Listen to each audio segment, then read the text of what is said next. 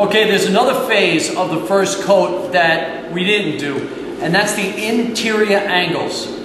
Everybody thinks that we can't do the interior angles, that you have to do it by hand. But, as I'm about to show you, there also is a method to do the corners with the automatic tape tool setup.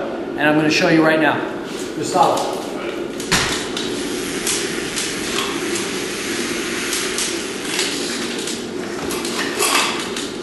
As you can see, there's a crease of wheel on a Bazooka that pops out and actually creases the tape. Then right behind it we have a roller, a 90-degree roller that squeezes out all the excess mud out from behind the tape. And then finally, the last part of the piece is the glazer.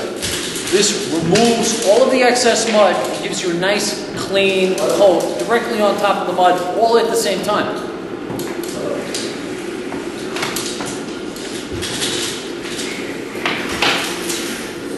Let's take a closer look.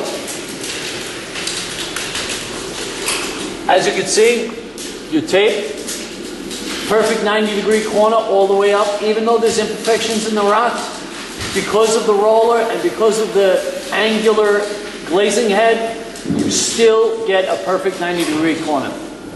And that's that.